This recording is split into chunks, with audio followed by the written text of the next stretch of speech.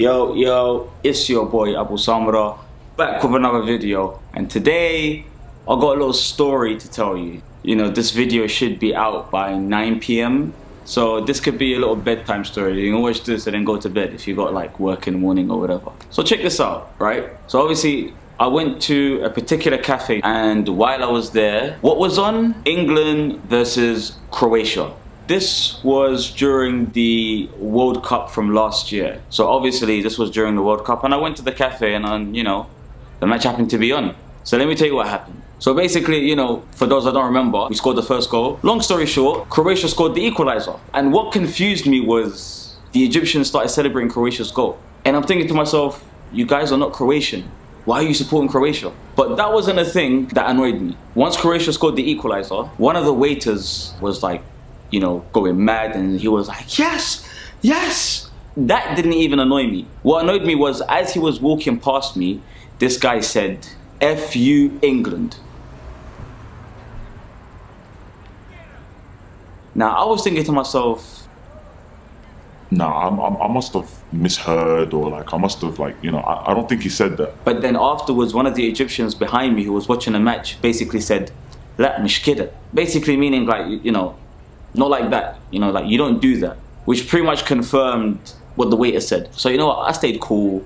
I was like, I'm not gonna get mad. I was just like, you know, whatever. But as the match went on, like, it kind of annoyed me, like, the more I thought about it. And then obviously Croatia scored the winning goal. Now one of the managers of the cafe purposely went, yes! Now, you know, I didn't mind that. I just took that as banter, and then, like, you know, I kind of looked at the manager like, oh, okay, cool, all right, that was a good one, all right, yeah, you got me there. So obviously what the waiter said and what he did was still on my mind, and it really annoyed me. Anyone that knows me knows I am not about nationalism. I am not about nationalism. I'm not about any of that stuff. Like, you know, I'm just me. I represent myself. I represent my family, basically. I do my best to represent myself as a Muslim. But, you know, despite that, I just felt like, you know, he didn't have to go that far. He didn't have to insult where I'm from. You know, that didn't sit too well with me. After the match was done, I called the waiter, not the one who said F you England, but another guy. He was really, really cool. I called him and I basically said, I want the check and I want to speak to the manager. And then, you know, he was like, oh, no, I hope there isn't a problem. And I was like, no, there is still. So get the manager. So he got the manager. I basically said, I want to speak to you two, the waiter that said F you England, and the really nice waiter. And then I basically told the manager what happened. And then the manager asked the waiter, did you really say that? And this waiter was like, yeah, I said it. This guy can't be serious. This guy tried to explain himself. Instead of saying, yeah, I'm sorry, you know, like, emotions and everything, like, you know, I just got caught up in the moment, and, you know, I didn't really mean to say that.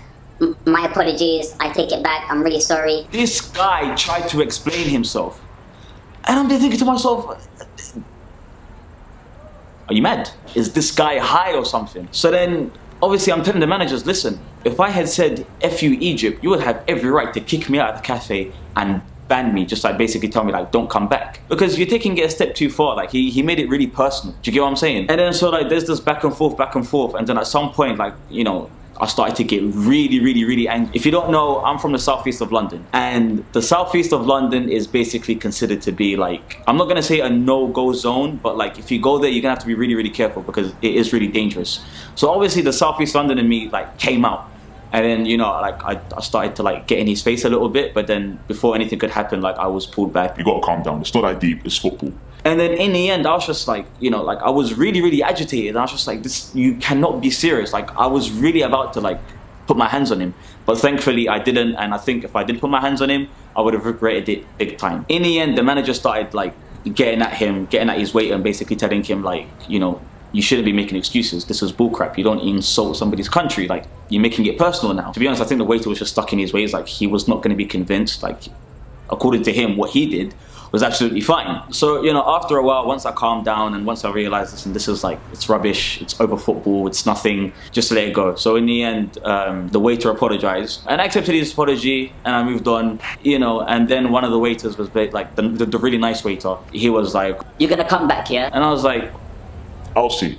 I haven't been back since, and I don't plan on going back. Yeah, that ain't happening. Sorry. Not sorry. But yeah, that's basically it. That's my story, you know. Hope you found it entertaining. If not, sorry for wasting your time. Let me know what you would have done in this situation.